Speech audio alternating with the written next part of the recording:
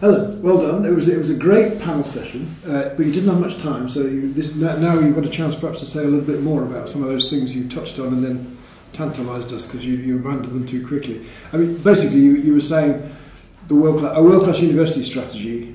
Your question was, does it float all boats? And your answer pretty obviously was no, it doesn't. What it tends to do is concentrate resources and reinforce privilege and elite status rather than distribute it. And you ended by saying we need to own the problem, not just describe it. So say a bit more about that. Okay, well, I mean, first of all, some of the owning of the problem is also the problems in society in general. So universities tend to, what we've all done is we just, quote, claim, educate students and graduate them. Once they're out the door, they're not our problem. So we have problems in our primary schools. We have problems of health, we have problems in our communities. But we've educated the people going out, but we don't care anything once they've left the place. We don't care about the quality of what's going on in the schools, right, except to complain that somehow the government isn't doing X, Y, and Z. But we've trained the teachers. So what are we doing? Why are we not owning that problem? So that's what I mean about trying to own the problem, not just educating students and letting them out the door. And certainly education issues, education in itself can't solve all of the issues, but it has a role and responsibilities. It has clear role and responsibilities. So that's really an argument for an extended role in social engagement for the universities. It's even more. I mean, what are they doing in terms of teacher training? What's actually going on in the teacher training scenario? Are we poorly educating them that when they hit the schools they're poor teachers, or are they fantastic teachers and they haven't actually been taught to work in a diversified educational system, because the education system is actually extraordinarily diverse? What are we doing about recruiting in, making sure that our student population who are student teacher trainers? So the teaching is anyways, I'm suggesting that universities have a bigger role than just graduating the student out the door, and in terms of owning the issue. That's one way of owning the problem. Okay. And one of the questions that came from the floor in the panel session was, how do we start to redefine excellence? I think it was Sue Ellen Shea from Cape Town who said that. Yeah. And so, I mean, that's also a good challenge, as it were, to the panel as well. It's a huge challenge, because even on the issue of quality, there's no agreed definition of what we mean by quality. We can arguably quality and excellence is something that comes with, is based in context, and we can understand why it's largely context-driven, and we can say, are there different types of quality? So we might understand that. But to the external public, their question is, well, do you not have common standards? If you look at the PIAC survey, which is a survey of adult skills, which the OECD does, the results are shocking. 25 to 30% of graduates, now varies per country, of adults who have been through education systems have poor literacy and numeracy skills. In some cases, lower than second-level students in other countries. Really? Wow. So this is kind of shocking. This is, again, part of owning the problem.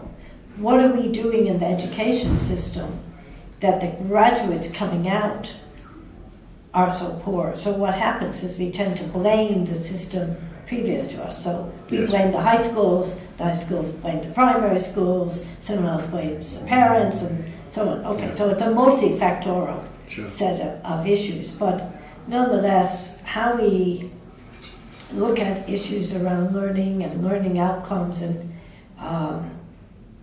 coming to some, is what I tend to say is, you need to start driving the bus. You need to be engaged in this discussion. And there is an inherent problem, as you said. Quality is a complicated thing, and there's no agreed way of actually assessing that. It's very contingent on local situations. But of course, people outside the universities and higher education want a simple answer to the question: is this any good? Absolutely. And that, so inherently, it's a tricky problem. It's a very tricky problem, and that's exactly. And so we do end up with very simplistic solutions to complex problems, partially because they're easily usable, hence rankings are very easy to use. They're simple, and whatever you think about them, we all use them. So there's any conversation you can do at a government level or somewhere else, that somewhere in that conversation or in your descriptive brief that you've written or you've been given or whatever, you will describe the positioning and the rankings. Because despite everything, they tell us something. Now it's not clear, they tell us something within the positioning of the country within the global geopolitical environment. And people will be looking at the standing of UK universities vis-a-vis the rankings apropos Brexit. That will certainly be a big talking point. And the universities are using that as an argument on their own behalf. And the question very often is, back to that thing of how do we start to redefine excellence. One way is to actually change the way things are measured or assessed. Maybe an alternative is to go further than that and say, well, let's leave that self-defined elite in one place and let's try and develop another elite based on a different idea of excellence, and maybe that would be a more effective strategy in the medium term. So you could say, okay, all the things that people were talking about in terms of inclusivity and social justice, maybe you can actually define an elite based on more on those kinds of things, and then start pouring the funds into that. And as you said, universities chase money like nothing else. Absolutely, they're very good at chasing money and do it a lot for very relatively little sums. I expect that's certainly the case. At the end of the day, there's something like 9% of students in the UK go to Oxford or Russell Group universities. In the US, it's about 1 or 2% go to the Ivy League, but they're the ones who get all the publicity. They're the ones that drive, that effectively their outcomes drive, or their role drives policy. They have the loudest lobbying voice.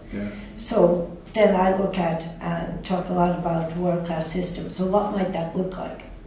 And how might you shift the way in which you are both funding institutions, and can you also come up with an agreed vision as to what the vision of the education system or the societal vision is in, let's say, 2040, 2050. So the Welsh have come up with their issue on the future of Wales. They have a vision for where they want to go. Now, it's not all that well defined and so on, because you can't write every bullet point. But it's a bit like, poverty. Well, we'd have some legislation in the Irish case where you need to poverty-proof your legislation. So in this case, or you might need to climate change your legislation. But there are ways in which you define your system according to different sets of criteria. So you need to find those topically powerful themes. I'd be suggesting it's a collective endeavour. Because the universities also spend a lot of time talking about representing the public good. But all they're doing is asserting their own self-interest and suggesting that we are the public good, therefore we should be funded. It's not clear that there is a common view of what the public good is. Now, sometimes we may not want to hear that, but it's because that touches on another theme you mentioned, which is that it's because some people were just saying it's all about neoliberalism, and you made the point that actually it's underlying that very often there's an issue of accountability, and that's really exactly what you're saying. There is a huge accountability issue. How many times, even in simple days, I remember. So I was the vice president for about 20 years, but running one of our faculties, I had a member of staff, and they're marking people on numbers, and the student comes up with, let's say, a 49, or and you have to say, someone's going to ask you why that's not a 50.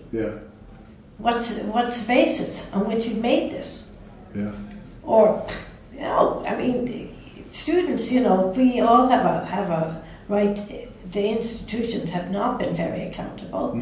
The focus on learning outcomes is one, but there are bigger sets of issues. Yeah. They're not all a university issue, but there is an issue around supply and demand. There's issue about the absorptive capacity within the regions. But it's a complex set of issues, but certainly the accountability agenda is one that train has left the station and it's down the track. Yeah. Yeah. And you see governments everywhere introducing mechanisms, and the Academy by and large has just sat and critiqued it. Yeah. So or claimed you must let us be autonomous because yes. otherwise we can't do all these marvelous yes, things that we do absolutely. already. Yeah. And it doesn't matter, they don't need to be the Russell Group to be making that claim. No, absolutely not. And I think it's interesting that yes, governments must do that because higher education is very expensive. It costs a large chunk of the public budget. It's interesting to me that mass higher education, by which I mean more than 40%, in some cases 50, even higher in some countries, percent of the rising cohorts going into universities, seems not to have changed this situation very much. No, because I think largely, well, we've got a range of different factors, not just parental and student choice issues, but we've also expanded the middle class, and we have deep pockets of an inequality. In the basic literature says that children by the age of 5, their path has largely already been determined. So arguably, there should be more money in preschool, yes, not in the universities. Yes. That's not a very, or you need to target your money at the university level. Sure.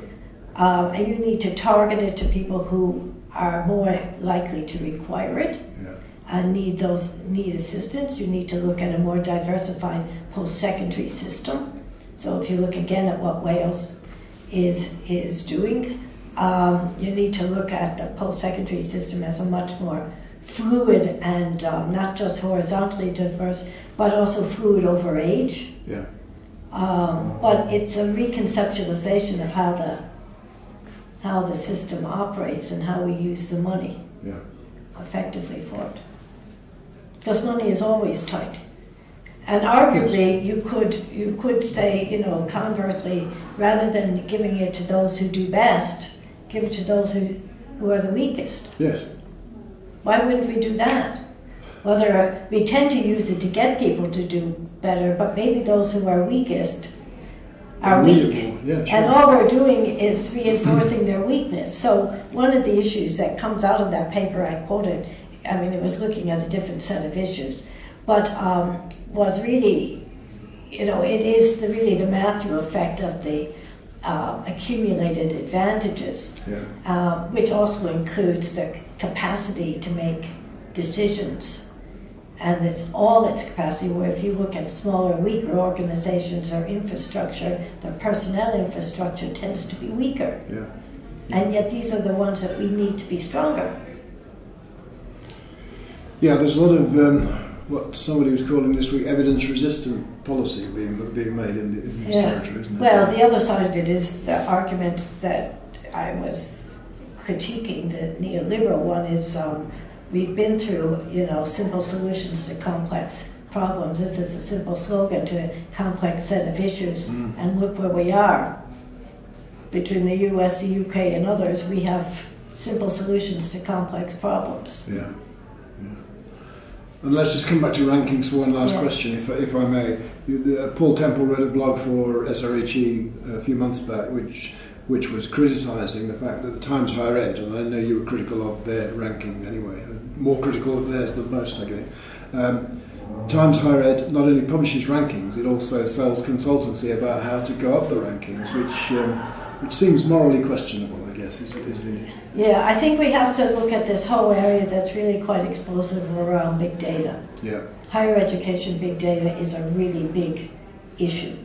Rankings were at the beginning of it, but it has certainly been an explosion. We have an interconnectivity between the rankings, the publishers, big data organizations, data analytics, the research management and information management tools we use in our institutions and that governments use, and it is the monetization of this higher education data. With regard to the ranking companies, they all operate a consultancy on the side for very large sums paid by both universities and governments. Yeah. They hold conferences, they multiply their product as anyone does, not just producing pairs, but we have pairs like this and pairs like this. And, you know, we have multiples of different rankings. Yeah. They're all timed to come up with particular things. The rankings, the business side of the rankings and that are pulling in more money than the newspaper. Yeah. This is exactly what happened with the U.S. News and World Report, in which they stopped doing that. Now they do lots of rankings for lots of sectors, not just AG. But, and it is, big data is big business. Yeah. And there is very little serious work that has gone on about these interconnectivities. Indeed, we're discussing open access at the moment across the EU and internationally. It's now a huge issue, open access. The publishers are connected into it very tightly with the ranking organizations.